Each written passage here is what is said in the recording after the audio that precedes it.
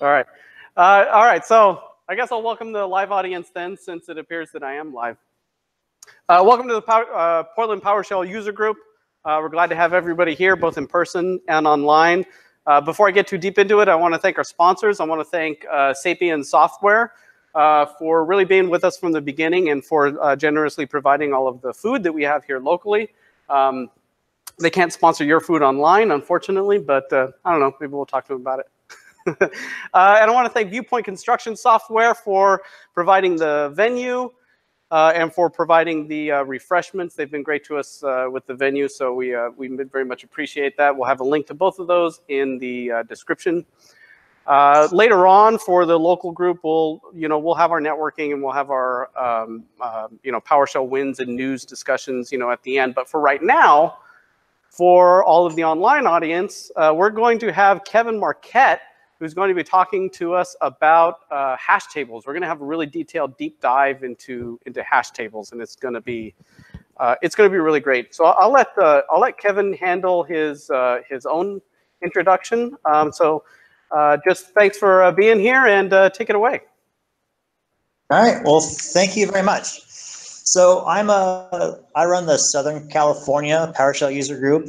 I'm a MVP now, and as the 2018 PowerShell hero. So I've been trying to do what I can for the community, and one of the ways I like to give back is through the other user groups.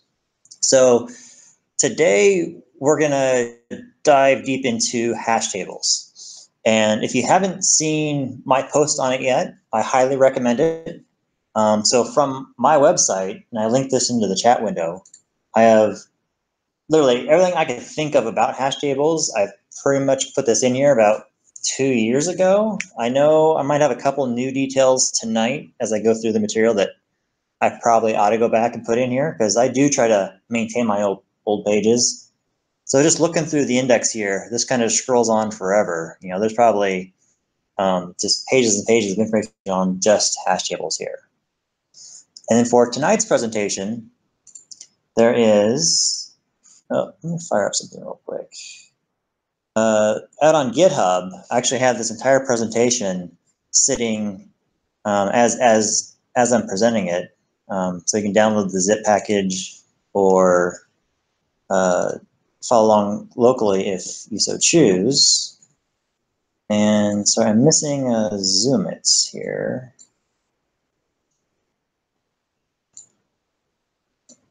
All right. So yeah, so here's my link, Kevin Marquette /hashtable presentation, and all of the code for tonight will be there. So I kind of have a lot to cover, so I'm just going to jump into it and see how far we get. Some of my contact information, at Kevin Marquette on Twitter, and what's my email? Oh, let me kill couple more plugins here. Let's get. So I have just a couple plugins that are beautiful, except when I'm presenting. Let me just deal with the workspace.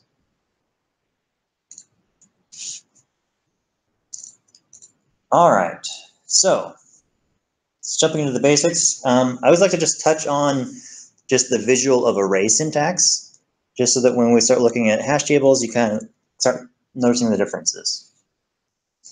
So when defining an array, right, we use these parentheses with strings of numbers, and we can access them individually by accessing the 0th element, the first index, or the 1.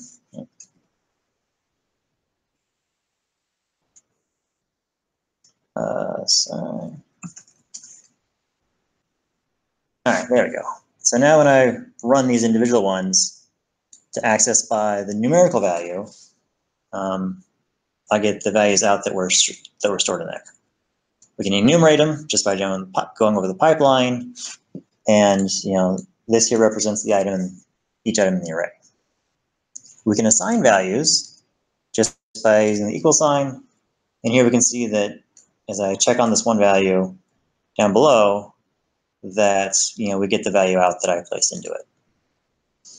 And then we can do arrays on multiple lines using the same syntax, just setting it out straight. So let's have this loaded. Again, I can access in the 0th element or the element number 2. So this leads us like right into hash tables themselves.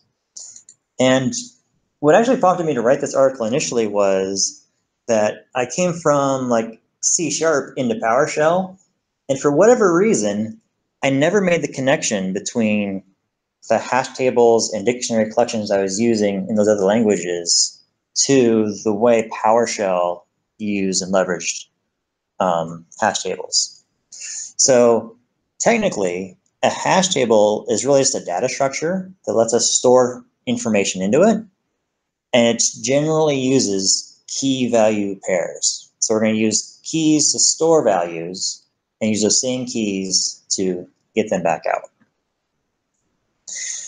And because it's such a common element of PowerShell, we get to use these braces instead of parentheses to define an empty new hash table. So I'm going to create this age hash table. And I'm going to show you the ugly syntax first, where I grab a key and a value using Kevin and 37 as a number. And then this is really an object, this hash table is. So I can call this add function to say, for this key, set this value. And if I spot check my age list to see what I have, I'll see my name and my age in the list. And I can add other items just the same way. When I look at it, I'll have an array list that holds both. So it's like the name is the key, which gets me to the value. We can access via this item object, but you're probably more commonly known to use the same bracket accessor, very similar to the array, but in this case, we use our keys. So here, if I ask what Kevin's age is, I get just the value stored with that key. And same for the next one. And then we can also leverage these braces to update values in the key. So just like I was using that add method before, here, let me clear out my age list. So by defining a new one, I basically wipe out anything I had before, right? I'll create my new key value pair, and then I assign the value into the hash table using the key. And when I take a peek at him, I see the same thing we had before. And then here's me adding a second item. So that's the bare basics. We can create these values on the fly. So we have this syntax here where I can say, here's the key and the value. So you can actually define lots of things at once. So when you initialize it, you get all of those values into your hash table. And then we can treat it as like a lookup table.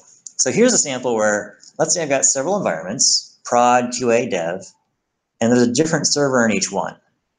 So the idea is, I create these values so that my environments lists all of those when I check on it. Oh, make sure you hit the right button. There we go. So these servers and these values. Then if I specify an index lookup of, say, QA, I could then reach into this hash table and ask for what's the server in the QA environment.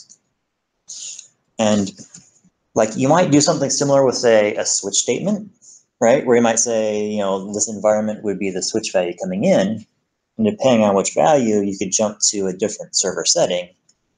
And this is just a compact way of doing that same type of logic if all you're doing is translating one value to another. So yeah, this is how you use it as a lookup table.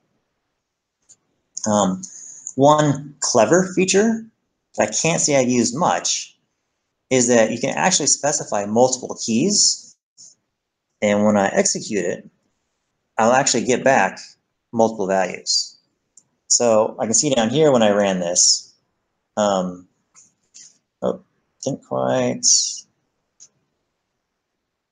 Oh, my screen's clipping there. But I'm actually getting, my dev box and my QA box because I actually specified both of them here. And this will take an array, or an array as the variable. So it will enumerate the array to walk the list of values to pull out the servers that match. Like I said, it's clever. I haven't used it really much in production, but it's interesting to know. Then another unique property of hash tables is that if you use an invalid value, something that doesn't exist, it's actually just going to give you null. So in this case, this value equals null is true because I don't actually have a missing environment value in my hash table.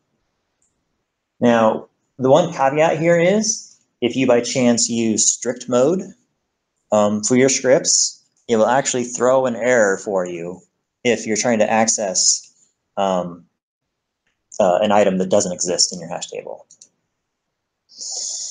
So let me clear my list here, and let's walk a hash table. Let's walk over all the key value pairs. So as I take a look at this list, at face value, like this guy is just an object, and the hack I did here is I measured how many objects I had, and this told me I only had one of these. So that's why this feels like it lies to me, and it only told me there's one item here.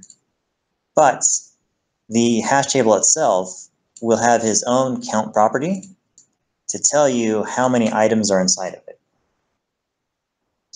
So the important thing noted here is when I piped this object, I got one object down the pipeline. So if we're going to get the values out of it, we're going to have to do something just a little bit special. If I take a look at the array list, we got several properties and methods. Our keys and values will give us all the keys and values. There's our count property we just looked at. And there are a handful of methods that I'll touch on a couple of these as we go along. So the values give us everything that's inside of it. 37 and 9, those are the ages. And if I need the keys, I can get just the keys.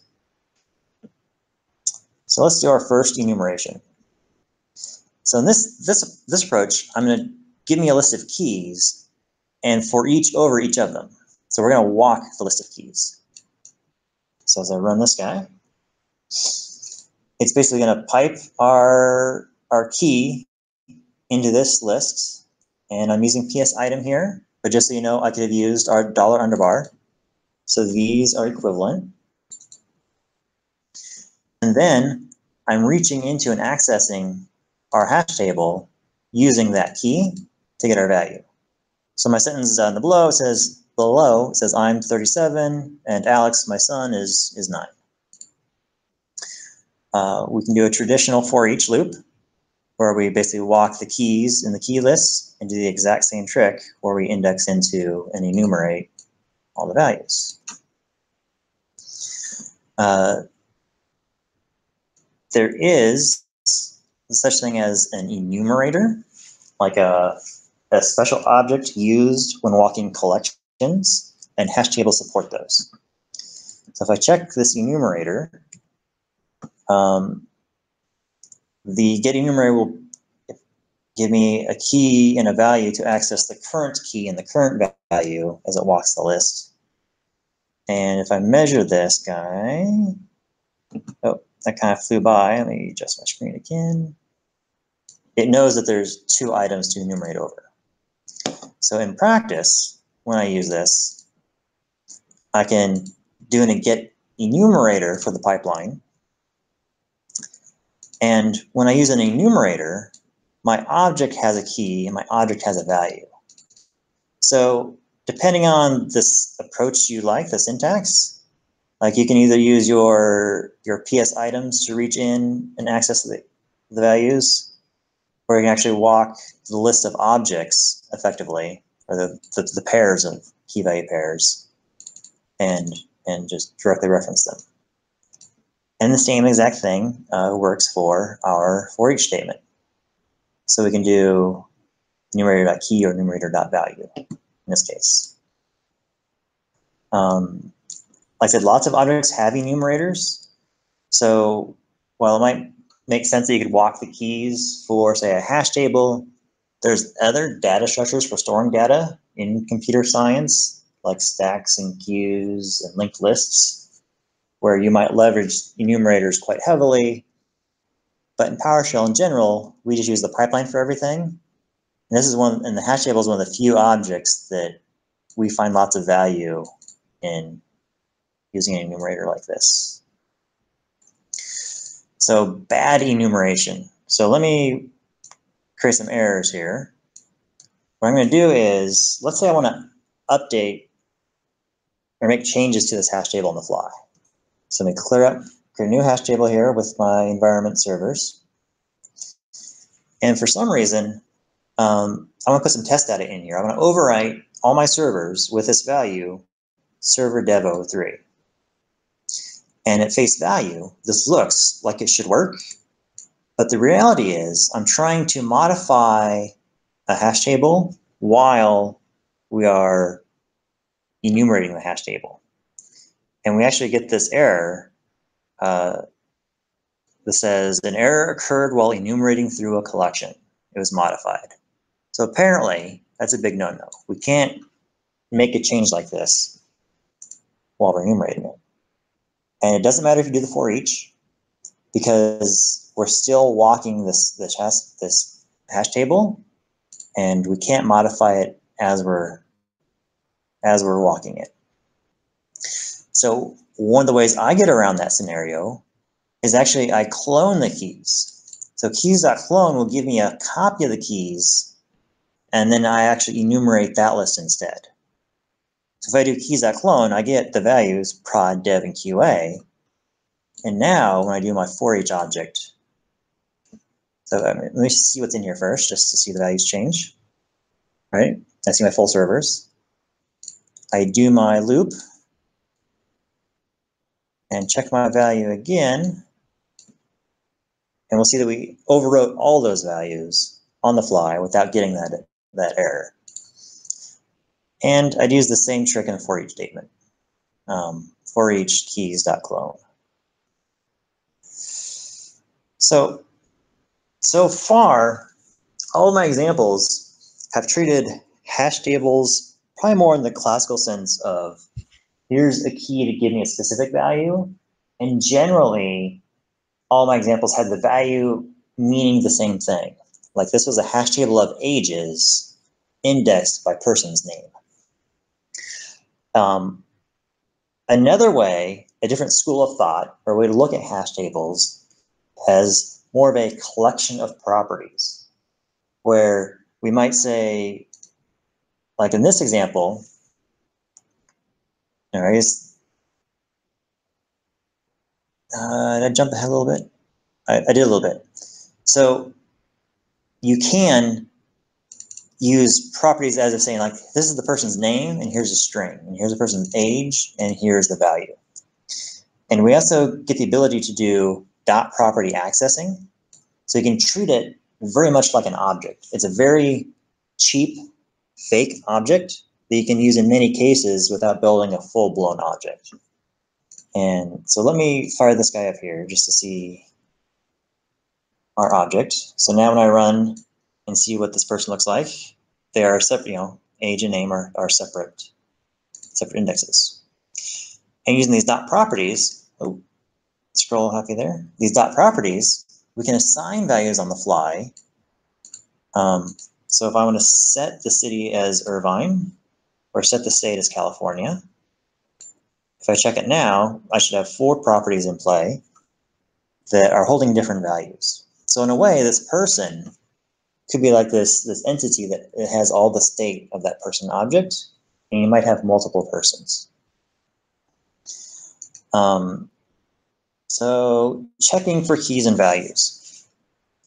Now, one thing you can do is, I've seen this logic a lot, where you do an if on a value, and as long as the value is not null or 0, you'll get a return true.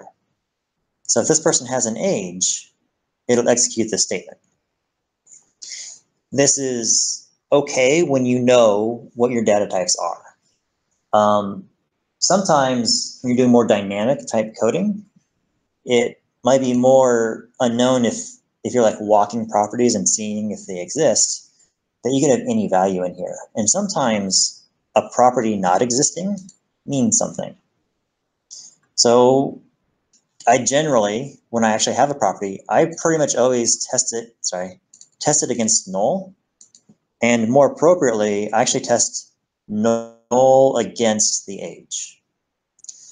And I flip and I use this approach in all my code because there's some corner cases where this statement here lies to you and doesn't give you the result you expect. I've let it bite me enough times that I've just given up ever trying to use this syntax and always put null on the left side. And the very quick example is when you have a collection or an array that it actually contains a null or contains values, and it's an edge case, but it's enough that I tend to account for it. And if you don't want to do the null check, you can actually ask if the person, or maybe null is a possible valid value. You can actually do the contains or contains key on that property to see if that's something that actually exists or not in that hash table. And then the hash table actually allows us to remove keys. So if I decided that we didn't want to present this person's age, we could execute the remove, and my person is one that has one less property now. And then clearing keys, if you just want to like flush everything out or start over, one approach is just to initialize a new hash table. So if I specify a blank hash table, my person now is effectively empty. But if you don't want to create a new object, but instead flush out the existing object that you have, you can use clear, and it'll actually remove all the values in it. I might loop back if I have time at the end to talk about like shallow copies and what that means. And that's a scenario where you might want to clear the object if multiple people are using it or multiple pieces of your code are using it versus just overriding your local reference. So when we run this guy, it would still be the same object, but now that he's clear, there's nothing in there. All right, so now we jump over to kind of like my next wave of more of the fun stuff, I guess. Ordered hash tables. So I didn't mention this before, but a hash table is a collection that doesn't have any order to it. So as you add stuff to it, well, sometimes stuff, actually you see in my previous example, right? My name was one of the first things that I added, but he's actually showing up in like the middle of my list here. So if you actually care about the order of your hash table, you can actually specify it as an ordered hash table by using this, I don't know, type accelerator when you initialize the array. Now, it is faster if you don't order it. Like there is a small cost to ordering. So if you don't need it ordered, don't go through the work and overhead of ordering it. But if it's something you need when you're doing like reporting or some other cases where order is important, it's still an option. If we ever want to do a hash table in line, we put a semicolon between the values to do everything on a single line. And it doesn't care if you have a trailing semicolon or not, just like a little syntactic sugar. And the most common place I see this is when people are doing like, say, a select object, and they want to do like a custom expression. So here's a case where, let me just execute this to get some data, where my drives has all these values, but I want to know, remember this guy's here. Sorry, my mouse is so jumpy here. Just run this guy. But if I want to do like the total space in gigabytes that are free, in this case, I gave it a name. This is short for name. And the E is short for expression. And in there, I gave it a script block for my expression that basically takes the used space plus the free space and divides it by a gigabyte. And this is a way to do on a custom select using a hash table. This syntax down below that reports it more like the way I'd want to see it. I think before, the total space free was presented in free gigabytes, used gigabytes, and total space. So it wouldn't show me the space that was used.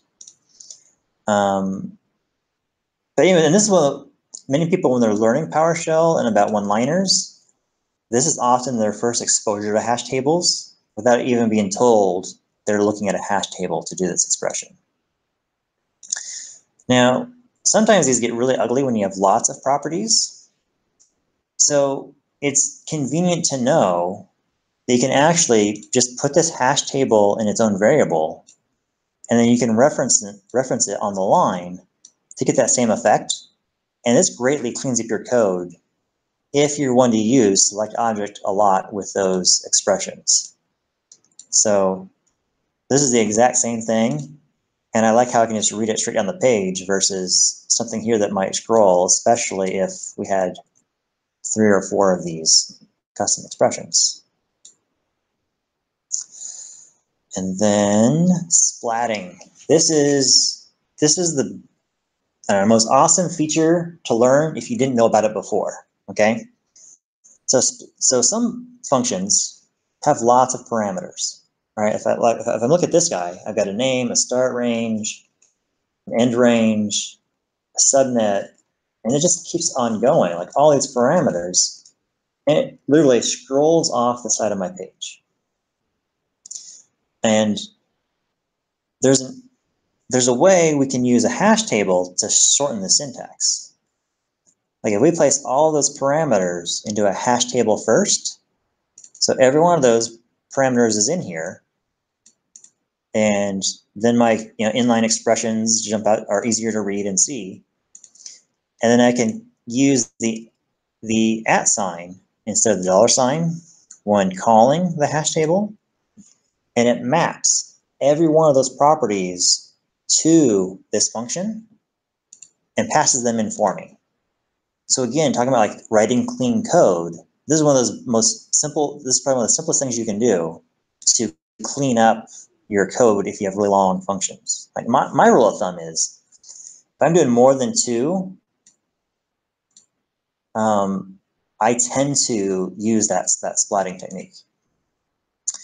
And then, before I go on, there are some plugins. I'm trying to go off script a little bit here, but there's a plugin for Visual Studio, like the editor services, that gives you some options here. So I should be able to highlight this, Control, bring up the special PowerShell commands, and gives me a convert to splat expression. And fingers crossed, it basically, on the fly, took all those parameters and built a hash table that is splatable to it. You format that guy so they're in a line. So this will do the splatting for me if I'm refactoring code that's gotten a little bit too crazy. Now I'm going to undo this to keep my demo clean. And then a clever trick I use quite a bit is when I need to deal with optional parameters, right? So sometimes I have functions that sometimes they take a credential if I pass a credential, or I'm just calling some other function and I have optional parameters that I want to splat in or not. So here I might create like the sim parameters, it has a class name and a computer name. And if my toolkit script provides a credential, I can add the credential to this hash table. Because then when I splat it, it would actually have the class name, the computer name, and the credential. But if I decided not to provide the credential, it wouldn't create it on here, and my splat hash table will be very clean. Quite often, I see people do like a switch statement where they have, if I have the credential, I'll call this function one way. If I don't have the credential, I call it a different way. Like they're repeating the call to the function instead of just adjusting the parameters and then calling the function once. So changing gears slightly, here's another clever trick, is you can actually add hash tables using this syntax. So my person, if we remember, just has like the name and age from before. And if I do plus equals, I'm adding the second hash table to the first one. And if I check the value, it now has a zip code in this spot. The one gotcha here, though, is you can't have any colliding names. So it's more of a merge, if you will, versus an add. So if I run this a second time, I get the error that the key has already been added, and it just chokes really hard here. Then nested hash tables. So as your hash tables are getting more complicated, say I create a normal person, get back to my base example here, and I can add a location hash table in this location property, give the city property Irvine, and then the states California.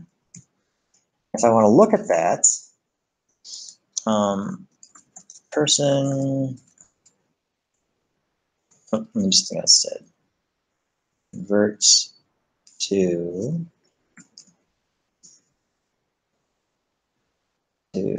JSON. So here I can see the structure of it. So now I've got a property that has a nested hash table in here. Anytime I'm looking at something with hierarchy that's nested, I really love convert to JSON. Like it's my go-to function to see what a rich object looks like. So this is the hard way to do it. We can actually do the same thing in line, just specifying the nested hash table right here. So now I've built the same thing I saw below, or we did above, all at once. And then we can dot property into individual values just by referencing the parent hash, the object, the parent hash table, or the inner hash table, and then the property of it. So this gave me Irvine because that's the city off that location on that person. More nesting. So we can actually take our objects and add them into a more another hash table using the name as the key. So this here is where I talk about having hash tables where your key gave you a value, and this example is where my value is going to be another hash table. So in this case, I'm kind of treating them like objects. And if I look at people, Kevin, I get out just his values, or I need to get Alex, I get his specific values. There's a different way to kind of stack and manipulate these things. And then you can mix and match the way you access these, right? Like you can treat them as object properties, or you can treat them as these hash table indexes.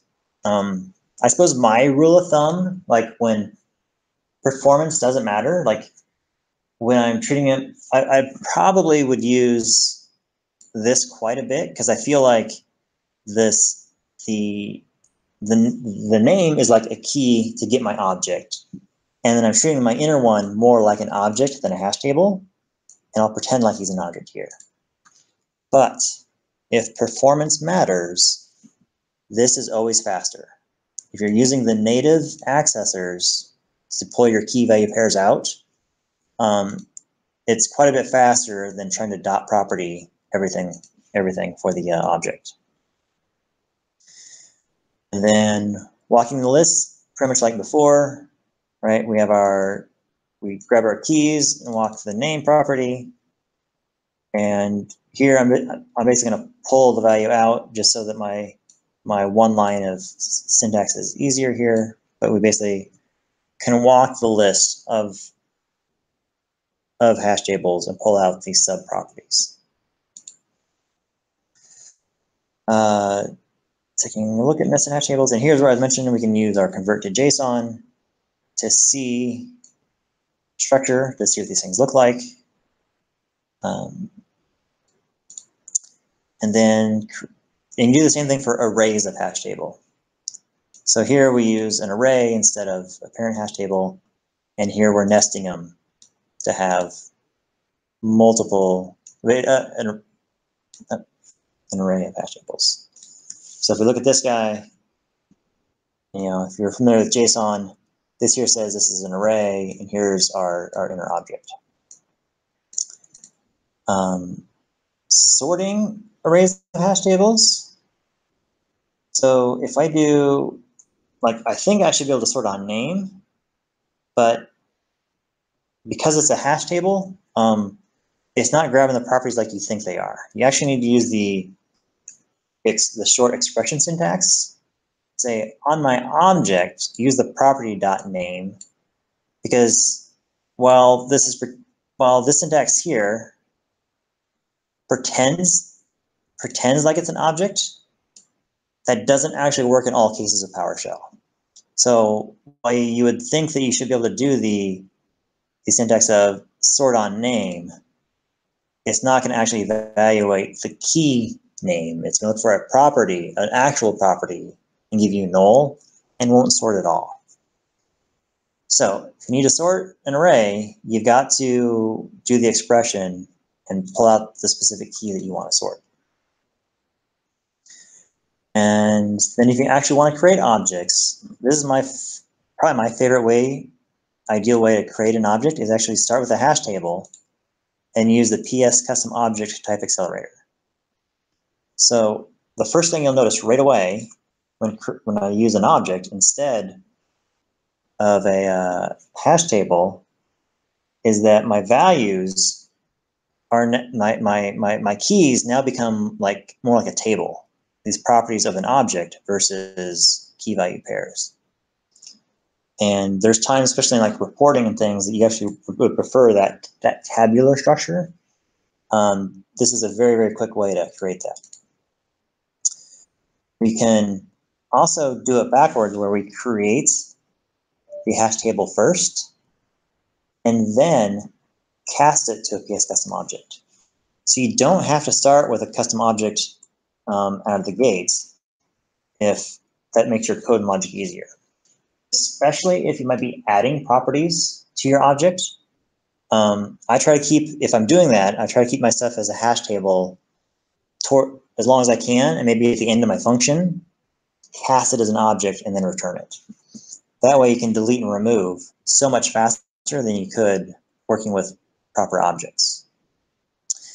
And then, just like before, we can take our array of people. For each object, we can cast it to a PS custom object, and then you can sort it on name. That's another way to get your list sorted the way you want, is get the things into objects so that the properties are truly properties, and now they'll sort by the name. So I ran this guy without that. We'll see that Kevin was first, but with the sort, it's not grabbing the right one. And then the same thing goes for saving to a CSV. I don't know if you ever tried to save a hash table to a CSV, but it's a big mess of key value pairs. So you can do the same trick where you do for each object, convert it to an object, and export to a path, which you can then you get that same tabular format as looking at before. If we ever need to save a hash table, my preferred way of getting it to disk is literally convert it to JSON and then set the content. So let's save it to disk. The gotcha is, and then they get it back out. You can run this convert from JSON once you get the content, but he lies to us. Like he converts it from JSON, but he gives us a PS custom object instead of a hash table. So that's a gotcha to be aware of if you're actually wanting to save a hash table and get that same hash table back to do more with it. But there's some PowerShell 5. There's some serializers out there. There's a second one I need to add to this list, which is the Newtonsoft, the .NET object that we could use as well as this ugly piece of code.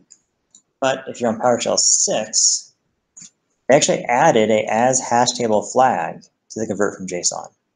So if you update to like 6 or 6.1 or running them side by side, no, life is getting easier in the future to where you can actually save it as a JSON and get your hash table back out of there.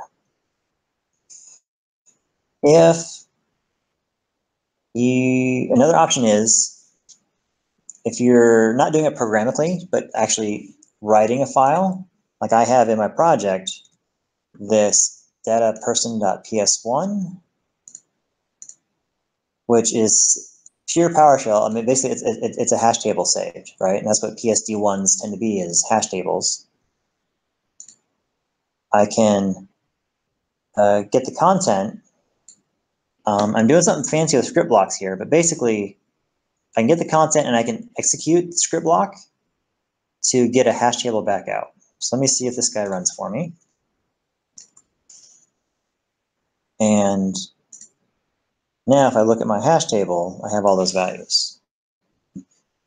So the reason why, and then I added, so this other stuff I skipped over is I'm creating a script block and then I'm checking the restricted language. This is more one of those best practices that, because these are null, I'm not allowing any commands or any variables. Nobody can slip PowerShell into my PSD1 that could be executed in my scripts. So that's why I'm going through this extra overhead. Like, this works fine without running that, but I'd highly recommend verifying your script before you just blindly executing them when you think they could be, generic data. I mean, if you have full control over the pipeline, that's one thing, but if you're getting data files from other people or through other processes, checking the language is just a best practice. And then a little bit of magic is there is this special type, this special attribute. It's a long one. I think he's not meant to be documented or used, but he does this magic trick where you attach him to a variable. This guy's on multiple lines just so that you can read him. But if I actually add that attribute to this variable and I run that, he's actually going to do the conversion for me to a hash table. So he makes this guy take either a hash table or a file path. And if it's a file path, he converts it to a hash table automatically. If you're a fan of the using syntax in your functions, we can shorten this slightly to say, right, using namespace. I think it's using. But he needs to be at the top of your file. So he's just a clever hack that was put in place for desired state configuration. And that's one place I've ever seen it used. So continuing on with other oddities, this is a reminder that the keys are just strings. So if you need spaces in them, you can put put single quotes around the value. So if I run this one here, I can then use the full name here to access it. And I can still do my dot and a string, which is this is like a little known feature hack, if you will, is you can actually put your quotes around your property names if they have spaces and access them. And you can even go further and use a variable there.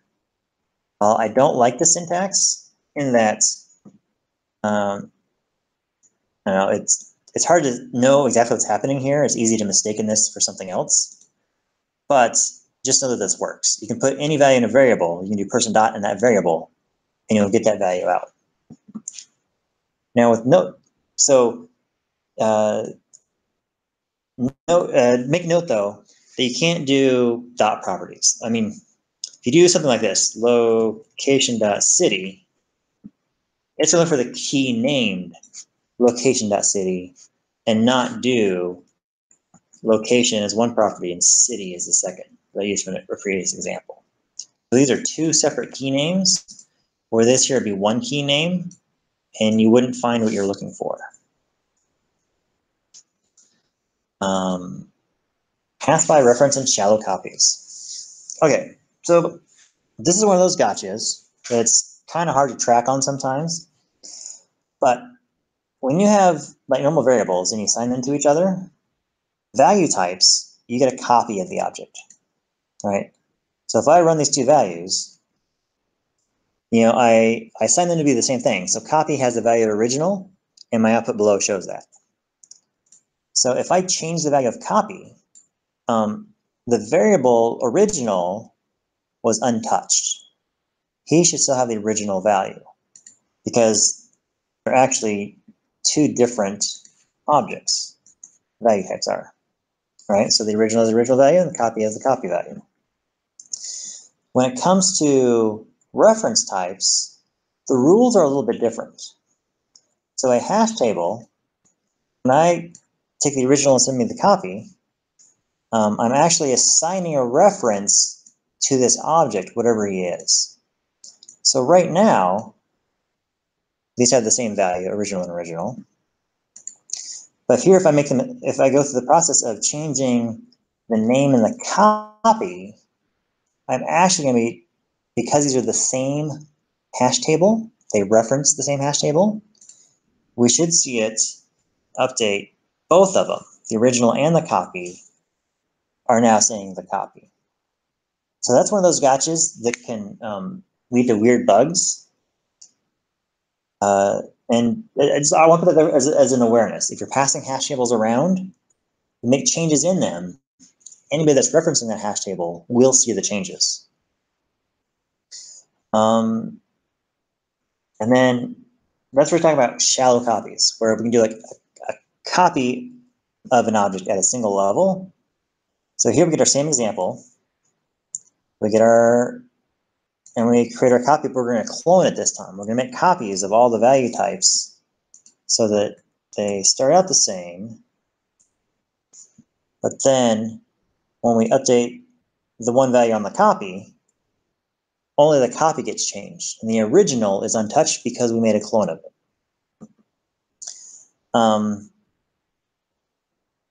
But that only goes so far. And I use the keyword shallow intentionally because it doesn't go beyond the first level. So if I do the same example again with a more complex object, we'll get a clone of the person, but because the person is a reference type, as we update the name of the copy, we're going to get these values to diverge or be the same because the copy person and the original person are the same. There's an endless thread you can go on and try to find the best way to copy hash tables. Sometimes you can serialize them and pull them back out, but it's more of a gotcha to be aware of is that when you're changing and editing hash tables, be aware that you might be changing more than you expect. All right, so let's jump into my next wave here. Oh yeah, so here is another great feature that is very commonly overlooked.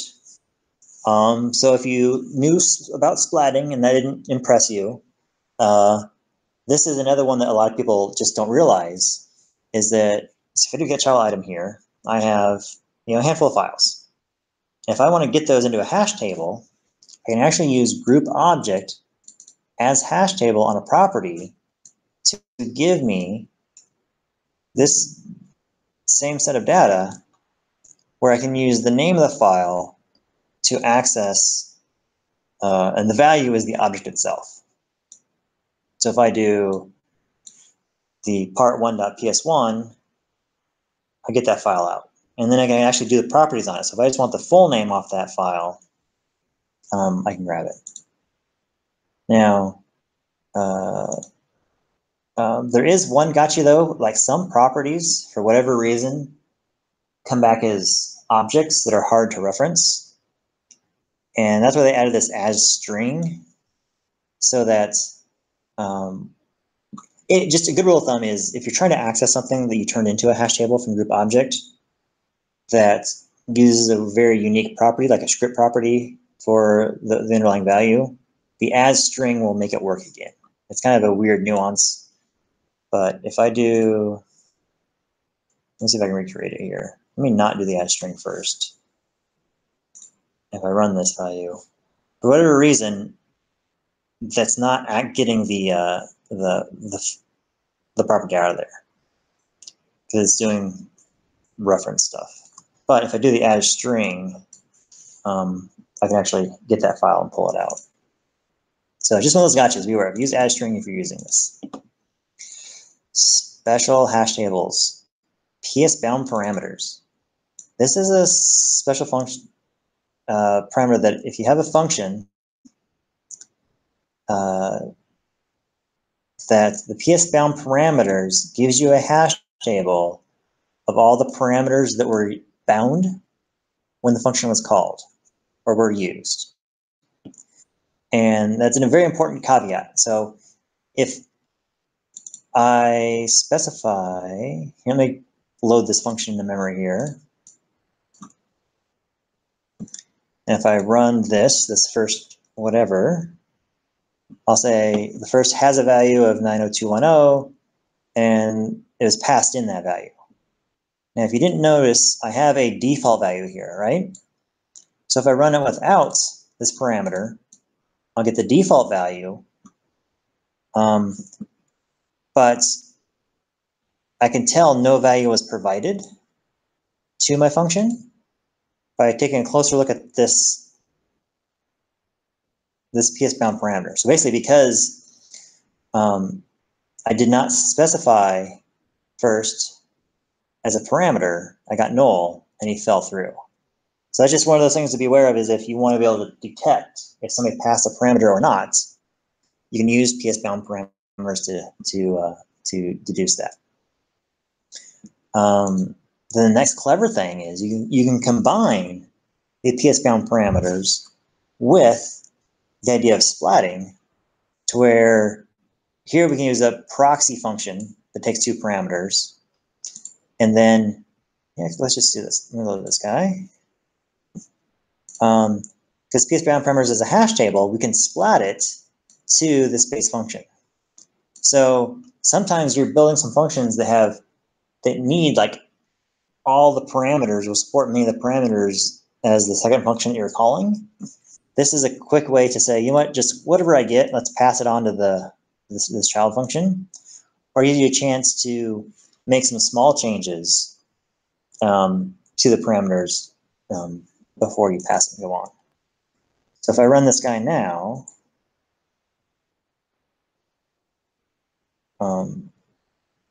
it's going to run my local box and say, here's my BIOS information. And normally, if you'd specify a computer name that was null, this one here would be really mad at you. But since I passed in no computer name, it didn't bind the computer name. It only bound the class to that function. Then the next magic hash table is PS default parameter values. I use this guy to I put this in my profile so that some common functions that I'm always specifying the same value to, like if I only had one vCenter server for my environment, and I got tired of specifying that all the time, I can actually just say my vCenter server is this value, and it will default for me that value every time I call that function. Then another example is format table auto size true. Like if I want to always call that, or say my output encoding, if I always want this file to use UTF-8 instead of whatever it was using, putting this in my profile, those values will always be set that way. Now there are wildcard support with this as well. So if I want to say, you know, just give me verbose on every commandlet, I can say get dash star. Sorry, that's jumping again. Get dash verbose and set everything to true. Or I can do the flip side where I say, you know what, everything that requires a credential, I'm going to specify it with whatever I provide here. So if you're doing stuff that's like cross-domain, or you're targeting lots of like local workstations, you want like a local admin credential for your session, you can just set a default credential to be whatever value you specify, and all of your actions will default that in. Here's a scenario where, for let's say all the AD commandlets, I'm working on a lab system that's in a different domain. I could do *-AD* star and the server name and server, and then lab.domain is my fake domain that would be used every time I call an AD commandlet. So really handy, especially when you're working on different things. And then regex matches. This is another one of my favorite automatic variables that is easy to overlook. So when you're using regex, or the match, it's a regex match, I have this string, and I want to match a sub-expression. I'll just match it. So I got a full string, and I have a substring in here as a very hacky way to grab this value. So if I grab this and hit F8, that I got true because it matched. The first item, or 0 actually, is the full string down here, full string. And the first sub-expression is that social security number. Then I like to take it the next step and use named matches. So I got the same string to start with, using this named match syntax, question mark, and this SSN. When I run the match this time, my automatic hash variable here gives me a property of SSN that lets me actually access that object as if it was an object. So this is my favorite things to show people too, is named matches for regex to this automatic matches variable. Like, it's this guy that creates this variable. So every time he does a match, he'll recreate this. So it's important to know when you're doing like loops or on the pipeline that every match check will change this. So if I do a for each match on a string through a loop, at the end, the matches will be like the last thing that got matched. But here, since I'm calling them right after each other, that's where we see the value. And then here's one with 2 named matches where I add the name and the social security number. So let me load this one, load this one. And now I'm going to say property.name, property.ssn. I love this syntax because it keeps my code really clean. You know, I try to avoid magic numbers because there's just that much more of a disconnect between what this is asking for and what that means, right? But if somebody's looking at my code, they're more likely to make the connection that these two things are related to each other, and they almost help like self-document everything. And then I need to touch base on HashMap. So let me get some data here. And get a hash table. What's my data look like? My data's got just a handful of values. And there's a common pattern where, let's see. Okay, so what I'm going to do is I've got this common pattern where I use a hash table just as a way to see if something exists or not, right? So here's a scenario where I create a hash table that's empty. I'm going to walk each data item, and I'm going to just basically put a value inside this hash table that says I exist. So my key value pair is the key is the number, and the value is true.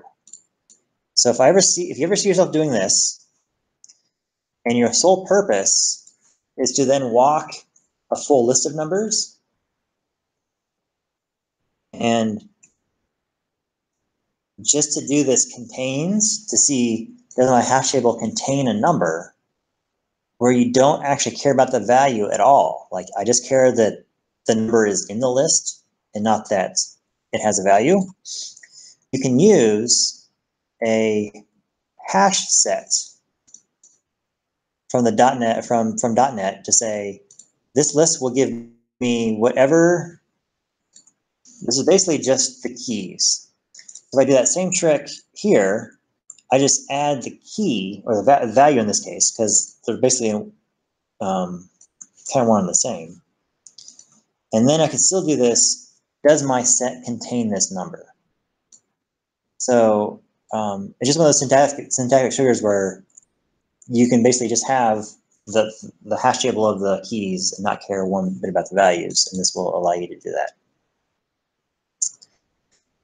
And then I think I'm kind of almost at my end of time here, so I want to show one last example here with over here. Let me generate some data real quick. I want to touch on joining objects, and I think do I not have this module? Install module scope current user.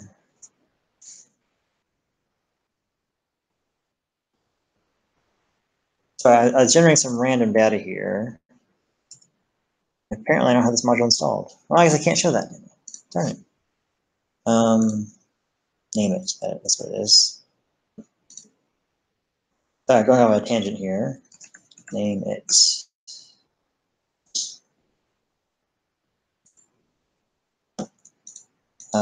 So this is a great module. Name it lets you do random information pretty easily. So while this installs, I'm going to use it to generate random people names and random social security numbers, or phone numbers, I guess, in this case. So I want 5 objects, and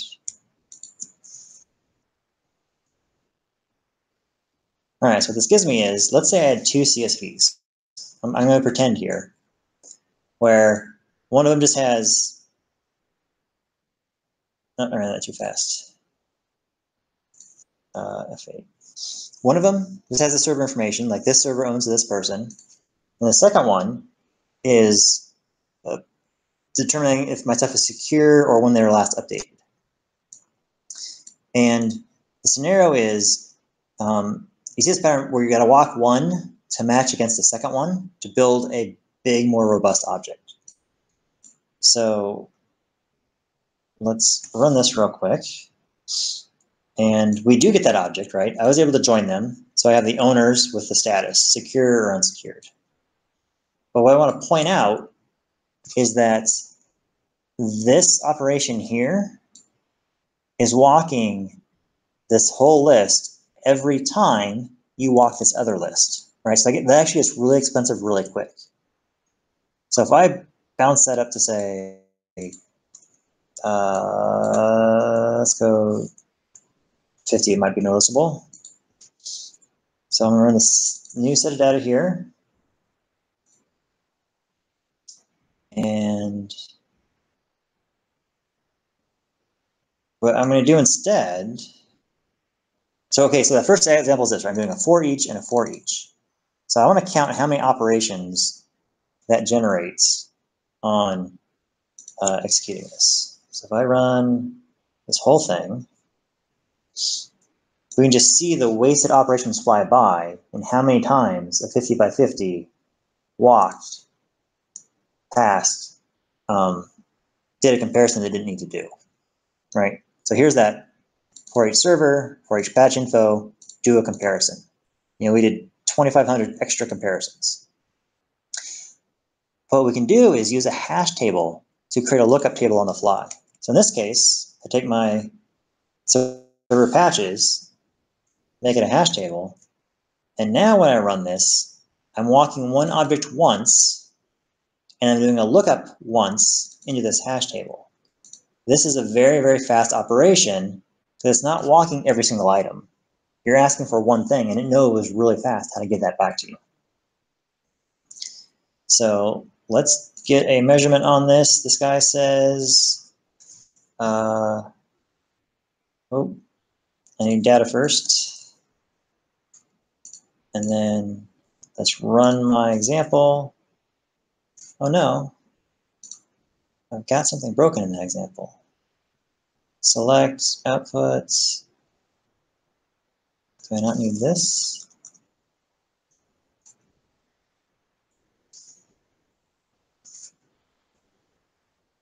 That's just me copy and pasting too much.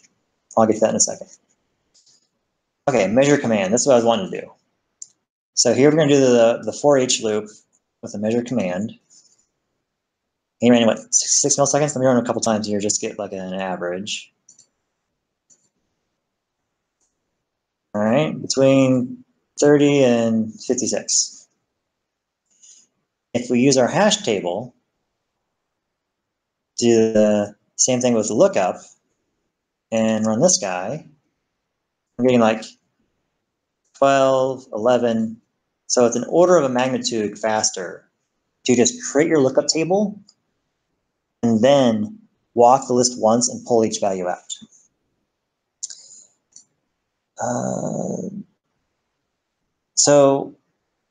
And then I mentioned this before, and so the other detail performance is, I mentioned before, was that the way you access properties, right? If I do this dot property versus the index reference, we should see a race between two different values.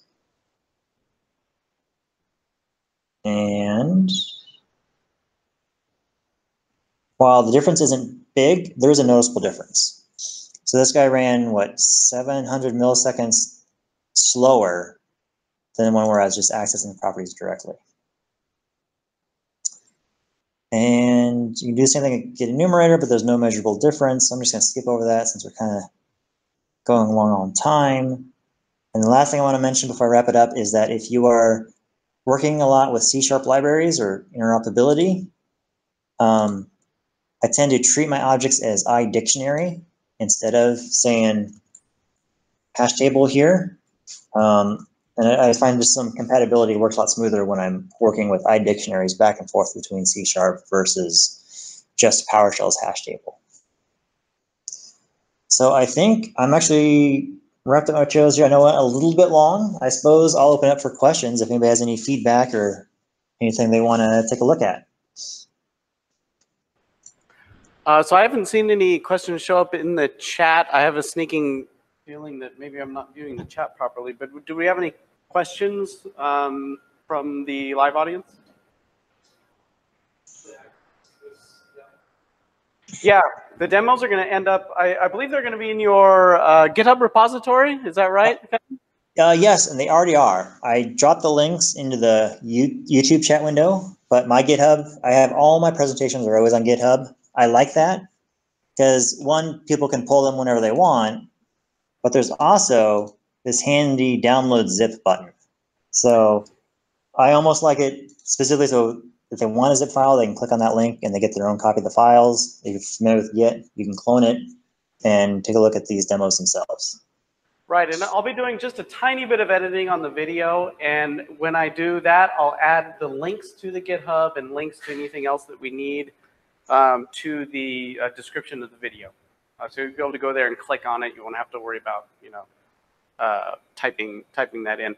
Kevin, I see that you are looking at a different view of the chat than I am. If you see questions in the chat using your view, please do feel free to kind of pick those up and answer those. No, I think I don't see any questions in my feed, so we're looking good there. And like I said, and then I know I went through stuff really fast. And that's kind of the neat in a way. There's so much to cover in this talk that I do try to have something for everybody. And the one value of this format is, I think, no matter where you're at in PowerShell, your skill level with Hashtables, is that you probably picked up something this time around. And that if you come back to this and watch this video again in, say, 3 months, or read that blog post again every so often, you will find new value in there because you just didn't realize you needed it before. So I know I threw a lot at a lot of people. I'm hoping that everybody walked away with 1 or 2 things today that is of value to them, and that they return later and learn something new the next time they see the material with just a fresh set of eyes.